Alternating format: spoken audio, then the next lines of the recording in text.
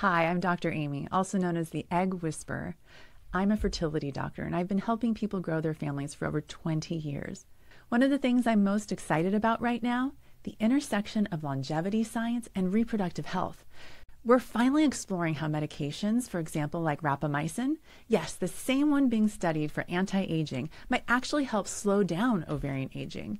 Here's how it works in simple terms. Inside your cells, there's a little switch called mTOR that controls how fast your cells grow and use energy. If mTOR is overactive, your eggs can age faster.